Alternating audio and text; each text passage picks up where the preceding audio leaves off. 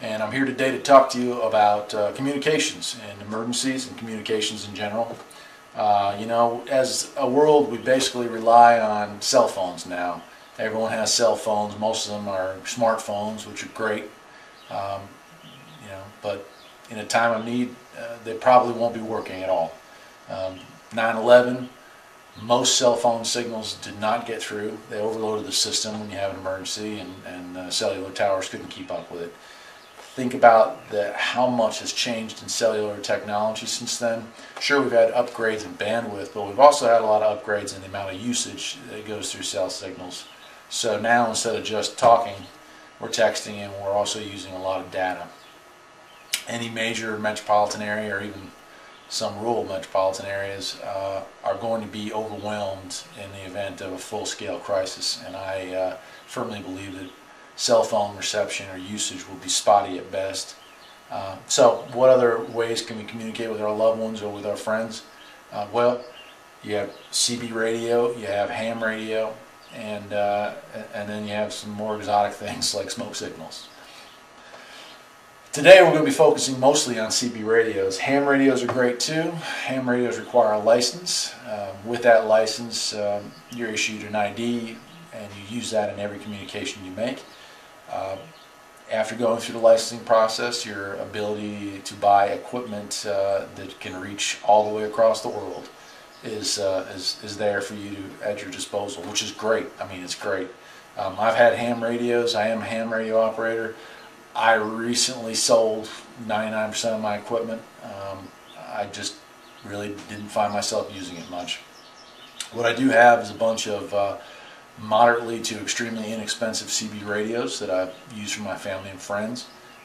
eBay is the place to go. No need to buy a brand new CB radio these days. You can get a nice unit like I have right here, which is set up as my base station. You can buy base stations and plug directly into the outlet at 120 volts. This is a mobile that is plugged into a power transformer I'll show you up here, and these together were less than 60 bucks. The only reason I paid that much for it is this radio also works on what's called single sideband mode, and I'll get into that more later on, but it offers some advantages over the regular 40 channel or 23 channel CB setups.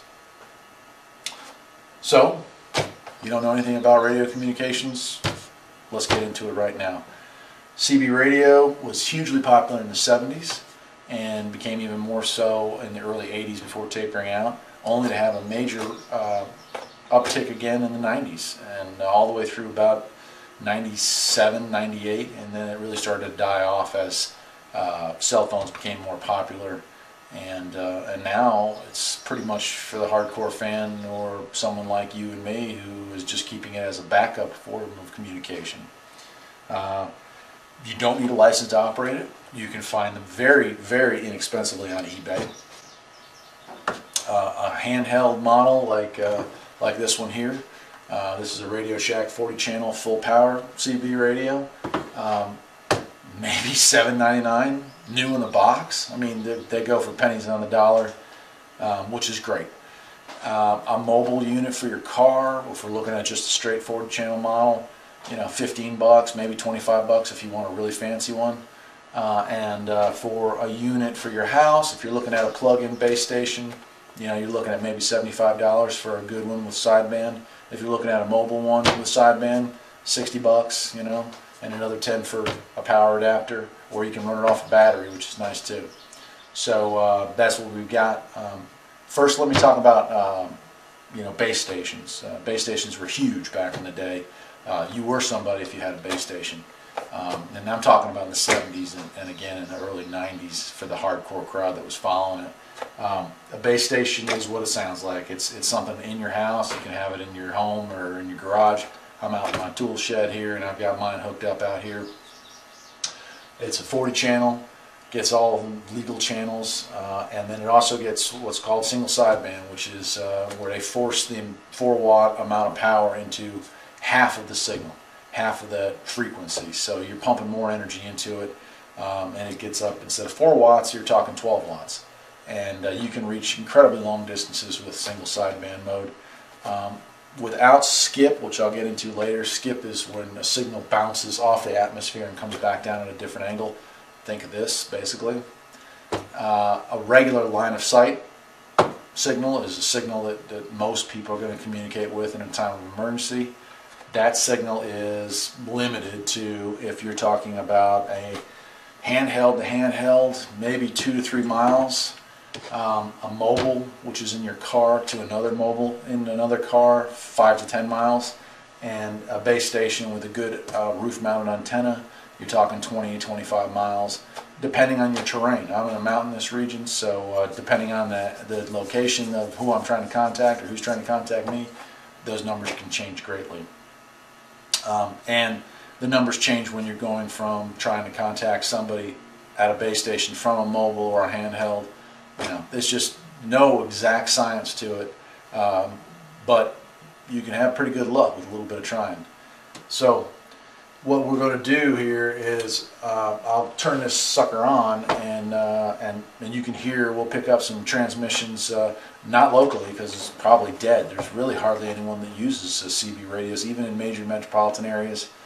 You know, truck drivers, and I'm nowhere near a highway. I'm out in the middle of nowhere.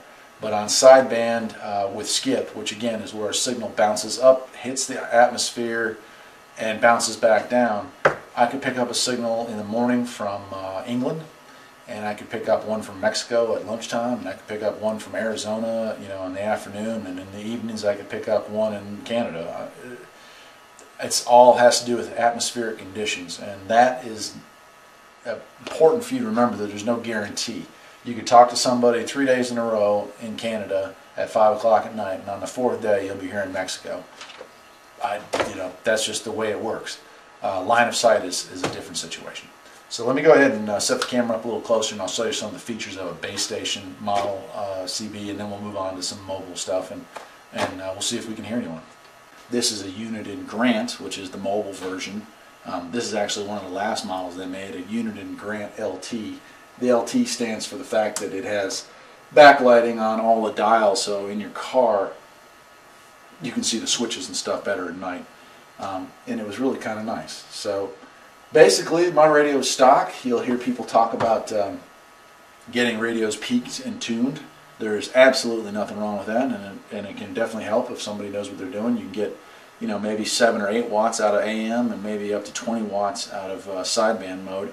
And in the real world, that doesn't really equal a whole lot more power output, a whole lot more range, but every little bit helps if you're trying to cut through the static. So, you know, I'm not knocking it, and I'm not recommending it. It's up to you. So anyway, your CB radio includes a multitude of doodads. This particular one has your volume and your squelch. Squelch is basically, right now you don't hear any sound at all, no static coming out of it. It will break through that when a signal higher than the level of squelch you've applied comes through. So if I have somebody 2 miles down the road that wants to talk to me, and I'm not trying to listen to anybody 10 miles down the road, I leave the squelch set at a fairly high position, and then when they want to get through to me, it'll pop through and it'll sound, you won't hear the static, but you will hear the person talking at the other end. That's basically what squelch does. This one has some of the fancier features. None of this stuff is absolutely necessary. You can get a very basic model that basically does the exact same thing. This one has RF gain. RF gain is radio frequency. You know, again, in the 70s and 80s, there were a whole lot of people trying to talk on those 40 channels all at the same time. And if you were trying to talk to somebody in a car that was, you know, half a mile in front of you, you could use RF gain to drown out the other signals. By adjusting the RF gain knob, you basically are cutting out lesser signals. You're dropping the noise floor down, so the signals that are 10 miles out disappear into the static as you cut the RF gain back. That's what that does. This particular model has mic gain. I have a power mic for this, but this is just the stock mic hooked up to it right now.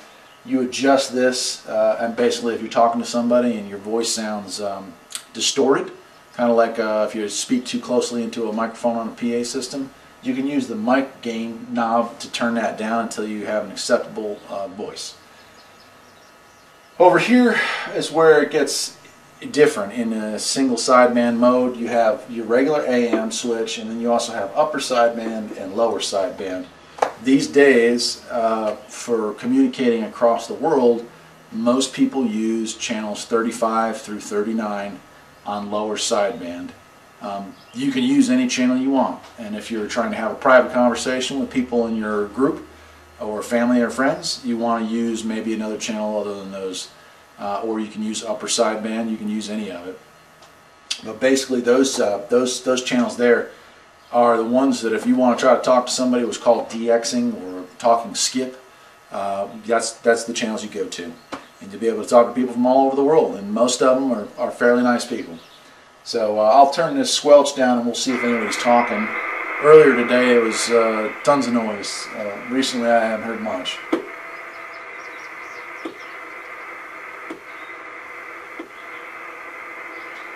Nope, nothing right now. And that's the way skip works. The atmospheric condition changes, and you know where your signal is bouncing down to is probably in the middle of the ocean somewhere, and there's nobody talking there, so there's nothing to get back to you.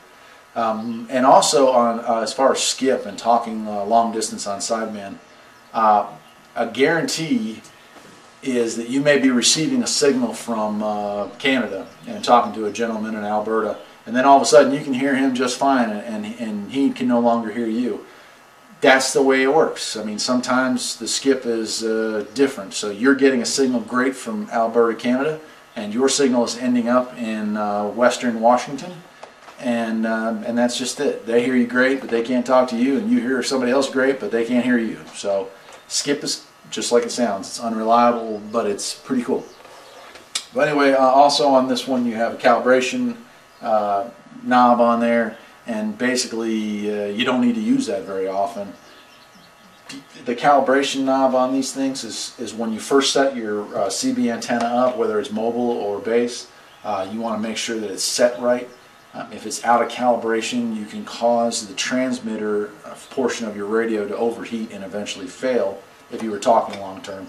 In an emergency, you can talk short bursts, 3 seconds, and then let rest for a minute, and you'll be fine talking on the radio. But if you're going to have a setup like this where it's permanently mounted, go ahead and calibrate your antenna and your radio and get that signal ratio down as low as it can go, and you'll be heard better, and you don't have to worry about overheating your finals. So that's pretty much it for the base station. There's also some other switches on this. This one has dynamic squelch control. I don't even know what really that does. I don't use it. It has the lights dim and bright. If this was mounted in a car and you're driving at night, you probably want it on dim so it didn't blind you. It's high and low. That's a tone switch. A lot of radios don't have these switches, but I'll go through them real quick. Another neat function of this radio, and some of the CBs you still see out there, this one has a CB mode, which is regular. It also has a PA mode. On PA mode, there's an extra plug in the back. If you had it plugged in on the back, you could hook it up to a bullhorn and have it mounted either wherever you wanted, in a car or at a function, and you could use the microphone basically as a mobile bullhorn. So that's kind of neat. And then you've got noise blanker. Basically, it's different strategies inside the CB to cut down on background noise.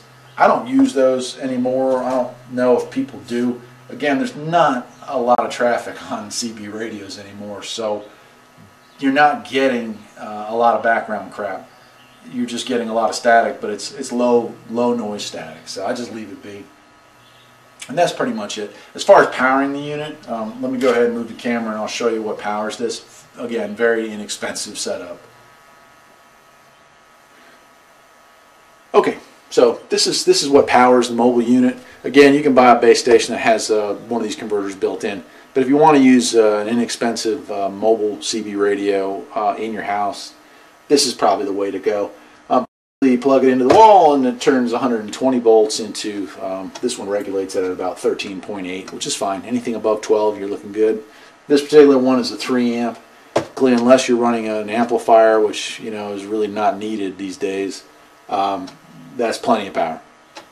You can get one cheaper than this. I think it's 1.75 amps. I used it for a while. Again, I didn't have any problems.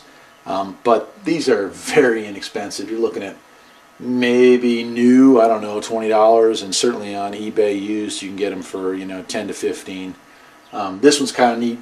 It has the wire plug-in, which I'm using for my radio, but it also has a 12-volt outlet, just cigarette lighter outlet, which I'll plug into to show you how the mobile handheld unit I have works.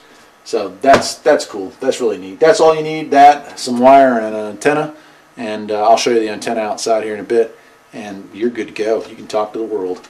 Alright, so let me plug in the handheld, and we'll talk about how the handhelds are. This is a handheld unit, telescoping antenna, and it goes up. I mean, it goes up to, I think, 6 or 7 feet, which is good. As far as range goes, you know, if you're talking in the woods a couple hundred feet apart, you can operate it like this. Again, they say not to operate it long term because you can overheat the finals. You're changing the signal ratio when you have an antenna halfway up. But for short term, you know, if you're just saying, hey man, there's a bear right behind you, no big deal. So this little booger cost $7.99, including free shipping, and it was new in the box when I bought it, and it works just fine. The antenna goes up, like I said, to 6 feet. You can also buy a rubber ducky antenna that clamps onto that. It is a 40 channel. It doesn't have a gauge that shows you. It has dial up on top, and there's a neat little light here that you push a button and it lights up in the dark to tell you what channel you're on, which I think is pretty nifty. Things to look for if you're going to get a handheld, because you can use this as a base station and you can use this in your car as well if you buy the right model. This one has all the things you would need to do that, and I'm going to zoom up here and show you. You got a couple of plug-ins here. You got a power plug-in, which is what I was just operating on the converter there. You've also got an external charging port, which if you buy a charger for it and some rechargeable batteries, you can keep this thing going indefinitely. But this is the one that's important. External antenna. I can take this and plug it into the thing there and have it working through an 18-foot antenna. And this thing will sound and work just as good as any $60 model. It just doesn't have sideband, but that's okay. For regular communications, you're talking 2 to 3 miles on this antenna, and probably up to 10 miles on the big antenna on the roof. This is the way to go. This does not have as many buttons and doodads. It has just what you need. It's got a volume control button, and that's self-explanatory, and your squelch, which we talked about on the other radio. Basically, you can hear static through this thing with the squelch turned off. If you've got a relatively close signal you want to listen to, turn your squelch up until the static disappears, and you'll be hearing only the person that comes through on it. The other feature this has that I can't imagine why it would need is a transmitting power. On the top there, it has the option of a high and low power output. I would recommend leaving it on high. I mean, it's so basically that's it. You've got your radio. I've got it plugged back in so we can do a test to see how it sounds. You can hear it coming through. Hello, hello, hello. Right, that's working fine. Pick up your mobile here. Hello, hello. Oh boy. As far as installations go, the number one thing that's going to get you the best results with a CB radio is the bigger the antenna, the better the range. There's no way around that. You can get a stealth antenna, you can get a short antenna, you can get one of the 18-inch antennas, back a set unit, but the best thing you're going to get is if you got a base station, get yourself a big old whip. And that's an 18-footer. That's what I've got mounted to the back of this building, and it works great. For the cars, it's an ugly eyesore, works fine on a truck, looks definitely out of place on a car. I've got a 9-foot whip. Steel whip, you can still get them at Radio Shack for like 24 bucks brand new. That and some wire and you're hooked up and ready to go. So that's about it, dude. That's it. Hope you enjoyed the video, and we'll go outside and take a quick look at the car one, and that's it. Alright, so for my truck, this is the setup I've got. It's just drilled into the steel bumper there. Got a nice spring coil. I think that coil cost me about $5, and that's just so when you take off and slam on your brakes, it allows that whip to run around without putting too much tension on it. But it's a 9-foot steel whip. It's probably kind of hard to see it in the sunlight here, but I don't think I bought it new, but they're probably a little hard to come by nowadays. And it works great. As far as inside the car, this is my little setup here. Any car that has a double DIN dash, you know, that's where the factory radio took up both spots. This fits in there perfectly. It's kind of a cool mod. That way you don't have to have the radio sitting someplace weird. But you put your regular radio up top. Then down here I've got a Cobra CB, and it's neat. This one's got some features on it. This is one of the later models. Again, I picked it up on eBay. I don't think I paid but $12 or $13 for it. But it's got some functions that are really helpful in the car, to be honest with you. It has weather mode. So it goes through, if you click on that, scans through the weather stations out there, and it picks up the nearest one to you, and you can hear the weather at any time you want to. It also has a scan mode, which is really neat. I wish the base stations would have that. That scan mode, basically you set your squelch up, till they're not hearing any static, and then you go through the scan, and it just scans through all 40 channels until it finds one that has somebody talking on it, and then you can choose to join that conversation or listen in. Again, this is the dual watch switch, and that allows you to monitor 2 stations. So you can set your squelch up and maybe pick channel 35 and channel 9 or something like that, or channel 19, and it scans between the two, listening for traffic. There's so little talk going on these CBs nowadays. I just put it on scan mode, and sometimes I'll make it 30 miles and never hear a peep, and then you'll scare the crap out of yourself when somebody finally does speak. Anyway, that's it. I'm going to show you the base station, and we'll move on from there. I'll talk to you a little bit about why you would need a CB radio. That's my base station antenna. It's a Antron A99, which I did buy new back in the 90s. I think I paid about 50 bucks for it. I don't know if they're still available new, but I'm sure there's plenty of them out there. Driving around the country, and if you see one sticking out top of somebody's house, there's no harm in dropping a note in their mailbox. This bottom part here, that is not part of the antenna. That's actually a TV antenna that I've got for out in the garage. But that antenna there, that's 18 feet long. Once you get it mounted on there properly, you are golden, man. And so that's what I've done there. Make sure you ground the hell out of that thing, or you will be installing a very nice lightning rod. So that's it. The higher the better.